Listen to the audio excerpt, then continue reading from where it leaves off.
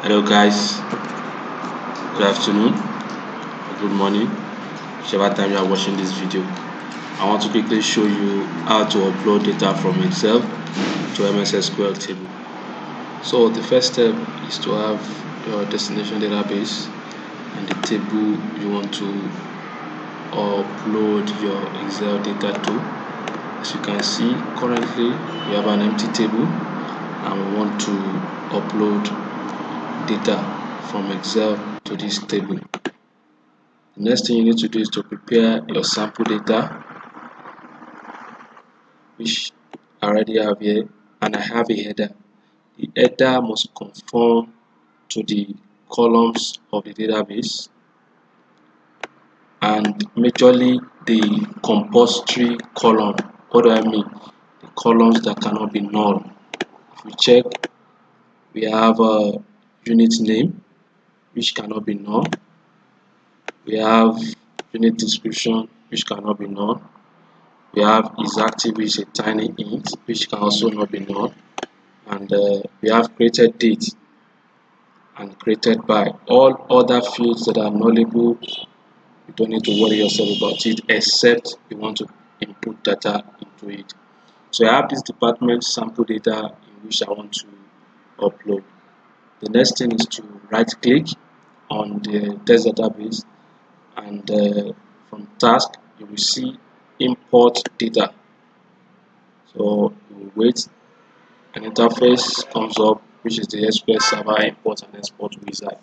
On this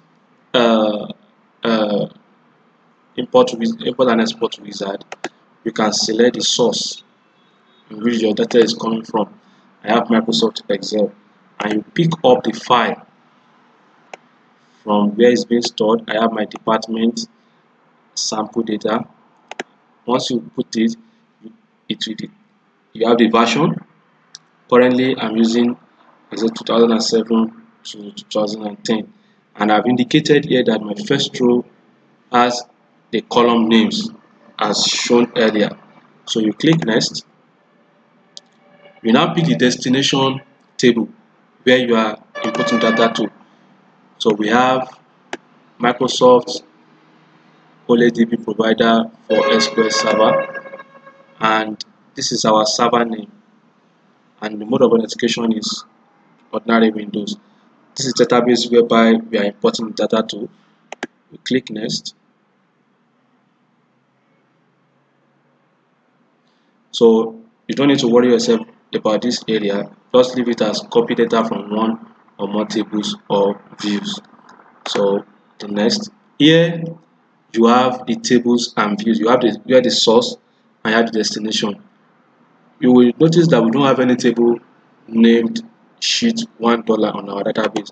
So you click and select the table you want to input the data into, and you can as well preview.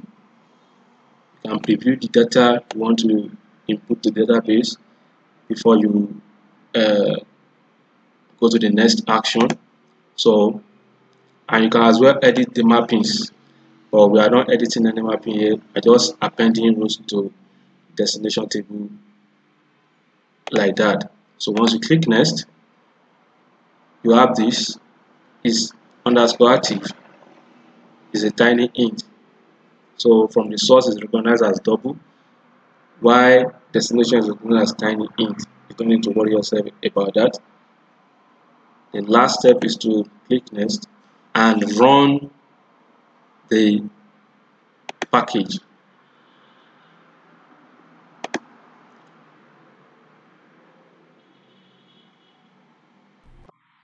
Even though it shows validation, you don't need to worry yourself about that, except in some extreme cases. This is just warning. The data has been saved into the database, so we have 12 rows that was transferred. You click close. If you run your query again, you see that we now have our data on the database. The beautiful thing is you can reuse this data over and over again without you typing it with your hand. Thank you.